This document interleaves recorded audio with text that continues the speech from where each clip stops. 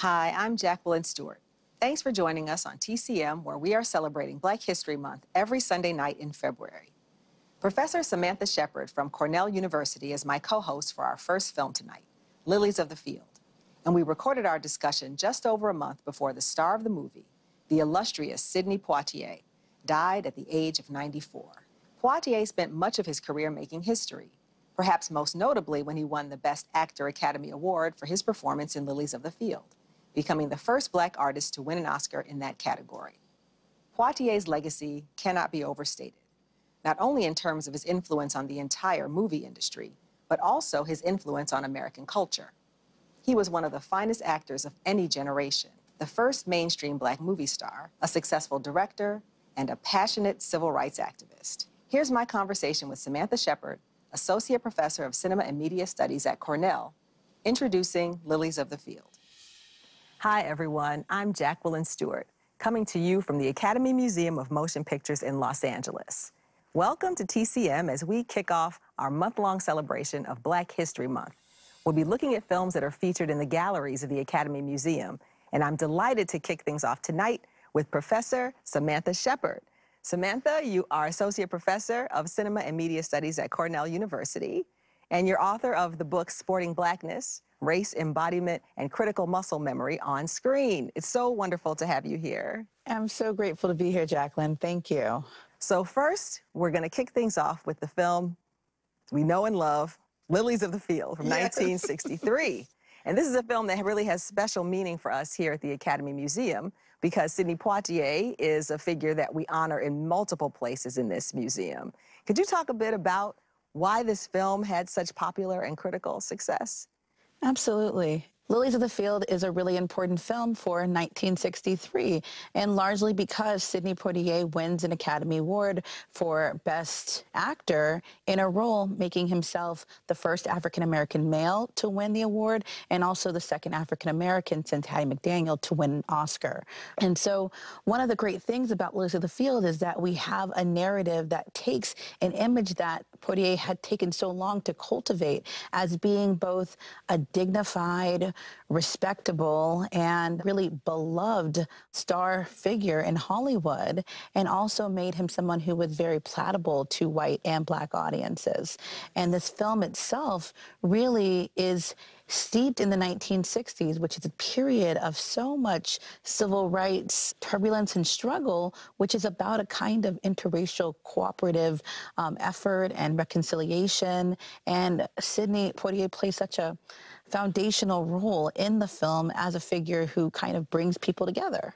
That's right. Yeah, in this film, he plays Homer Smith, a kind of itinerant worker who's traveling around the West. He comes up upon this group of Eastern European nuns in Arizona, and surprising even to himself, he ends up helping them to build a chapel. It's a really interesting film in terms of the way that it stages this interracial relationship. And of course, across Sidney Poitier's career, over and over again, he is modeling for audiences what Black and white relationships could look like. What do you think about the way that this film represents that kind of interracial relationship narrative? Yeah, this film is really interesting, in part because it's aware of race and also shows us how we can overcome racial differences. Because not only do we have the fact that he works with these German nuns from Austria and Hungary and Germany who are fleeing persecution as an itinerant worker, they recognize he's Black, but they don't hold that against him in any kind of way. My skin is black. My skin is black. No. Her skin is white. My skin is black. White? And I think one of the reasons why is the film's sentiment is about interracial cooperation, also about thinking that there are no differences that cannot be overcome without working together.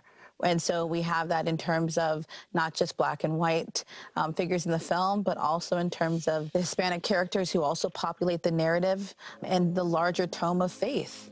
something to believe in, something bigger than oneself, something bigger than race, something bigger than religious or spiritual background, something bigger than sort of gender differences. And what this film is celebrating is that kind of cooperation. Yes. One of the things people also really love about this film is the song, Amen, which so many people think is a traditional spiritual, but it was actually composed by Chester Hairston, who was an actor, right? Yes. And also a major figure in spiritual music. So one of the things that I think about when I watch that moment, not only is that's a really interesting use of dubbing, because Chester Hairston is singing the song. He's singing the actual song, and it's got a great melody. It makes you want to sing along, and it's doing call and response, which is a part of a gospel tradition, and it brings the Catholic nuns within this sort of Black Baptist Southern tradition of call and response. But it also then reminds us of like future iterations of how music has been used in these kind of interracial narratives. With 30 years later, we have 1993 Sister Act and Whoopi Goldberg using music, right? Using sound to create a kind of interracial narrative of effort and cooperation, reconciliation, and support. Absolutely. Well, let's take a look at the film. And then after the film, Samantha and I have a special treat that we'll share with you from the galleries. From 1963, here is Lilies of the Field. Before we show the discussion I had with Cornell professor Samantha Shepard about Lilies of the Field, I'd like to add some additional context about Sidney Poitier. Poitier died on January 6th, nearly a month after Professor Shepard and I recorded the conversation you're about to see. After winning the Best Actor Oscar for Lilies of the Field, Poitier continued to blaze a trail in Hollywood. He was voted top box office draw of 1968, based on the receipts of his 3 1967 films, Guess Who's Coming to Dinner, To Sir with Love, and In the Heat of the Night, which went on to win Best Picture. He also directed quite a few films throughout the 1970s and 80s, including Buck and the Preacher, Uptown Saturday Night, and Stir Crazy. Poitier received an honorary award at the Oscar ceremony in 2002 for his extraordinary performances and unique presence on screen, and for representing the industry with dignity, style, and intelligence.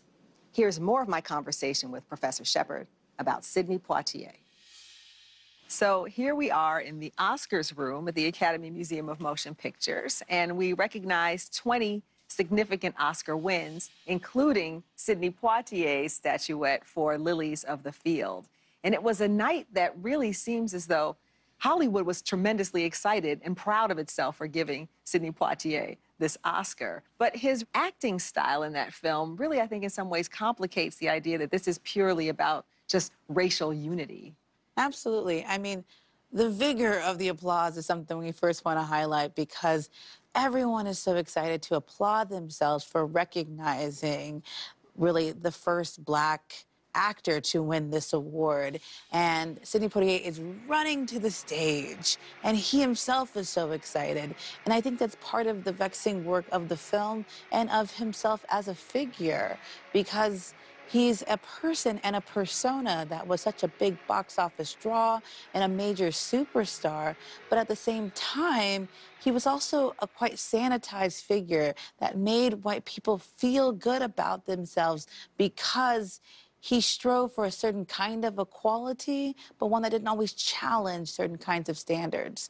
I think Hollywood is really excited to recognize Sidney Poitier in this work, but also for his body of work, because he is a box office star. Yes, absolutely. And there's so many interesting moments in this film where, on the one hand, it seems as though there's a kind of innocuousness to his relationship with these nuns, and even the Amen scene. There's this scene of the joyful racial equality in many ways.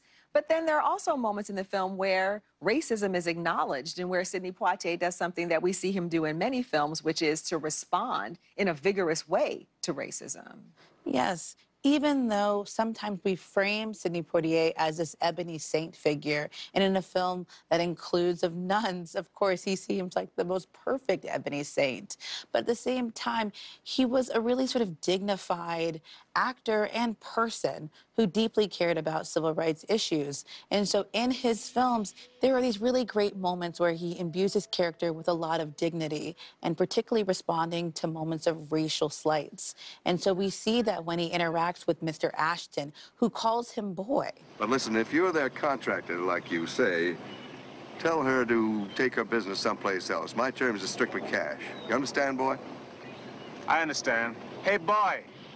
It foreshadows the moment in The Heat of the Night where Sidney Poitier's character, Mr. Tibbs, slaps the white character back who slaps him. Yes. And so the return of boy for boy is really, really important within a larger narrative that Mr. Ashton, ends up calling him Mr.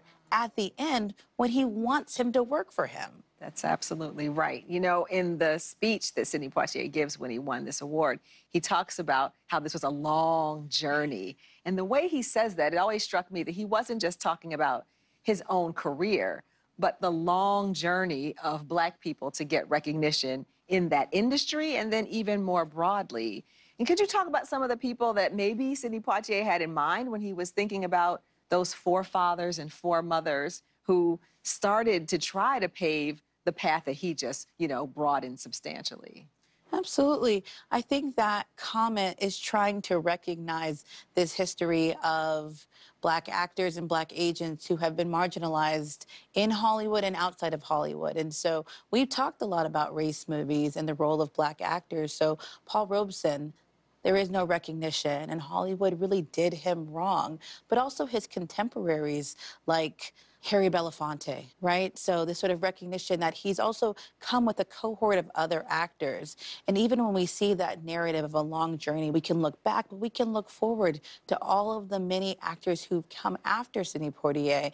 Of course, Denzel, yes, right? Yeah. But we also have, you know, Jamie Foxx, all the way through to Chadwick Boseman, and this sort of history of Black actors who have really added so much to the screen. Yes, and could take leading roles in films, which was a radical thing for Sidney Poitier and still is something that is incredibly important to recognize when it happens. And it seems that the Academy in Hollywood is recognizing that more and more. Absolutely. Thank you so much, Professor Samantha Shepard. It's wonderful to be with you in the gallery. It's great. I'm hoping they'll let me take one of these home. Well, you have to earn it, Samantha. One day. Please stay with us for more of our celebration of Black History Month coming up next.